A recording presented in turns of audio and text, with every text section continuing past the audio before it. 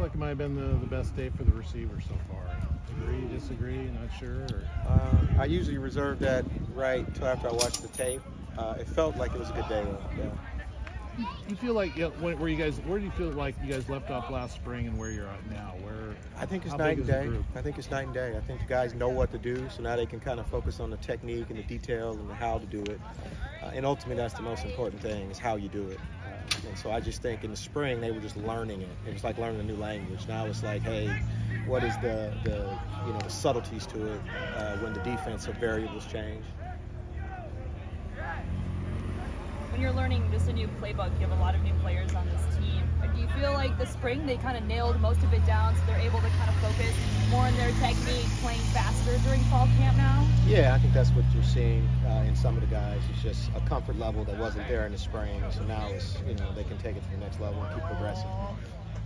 It looks like you've kind of starting to develop at least a group of four that could be kind of guys that count, like Clemens and Noga, and Trent Walker, and David Wells.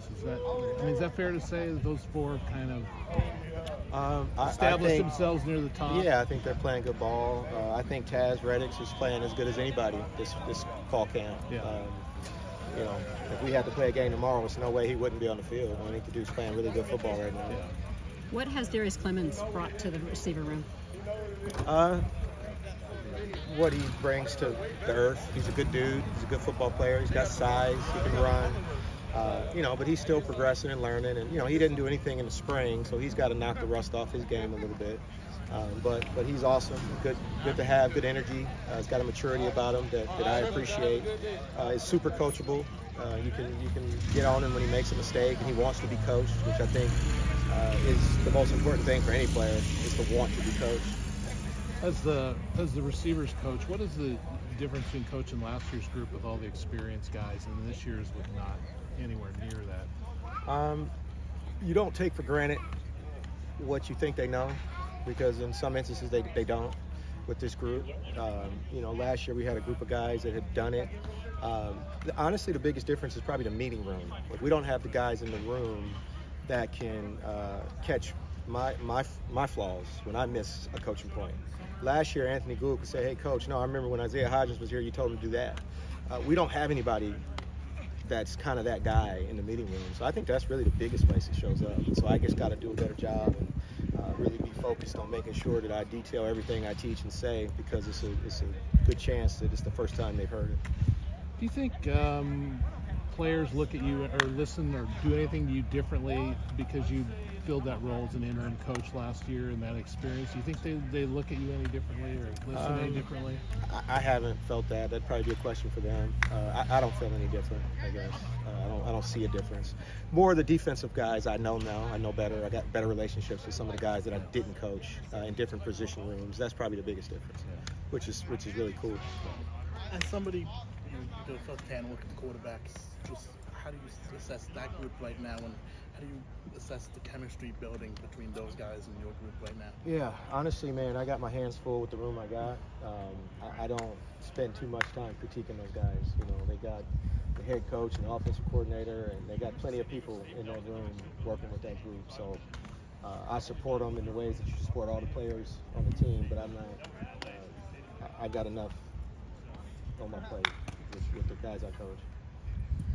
Jordan Anderson was a early enrollee in the spring. You're getting him back in fall camp. Just what's his progress been like as a freshman on the squad right now? Good. He's a freshman on the squad, so I think every day he's learning something new, progressing. I think it'd be unfair to him to expect him to do anything other than be a freshman and continue to learn and grow. And there's no expectation on what he's supposed to do. I think we just take it day by day, and he's progressing, I think, normally. But yeah, there's no, the recruiting piece of it, I know sometimes guys get, and when I say guys, I mean people outside the building, the 4-star, 5-star, he's supposed to be this, he's supposed to be that.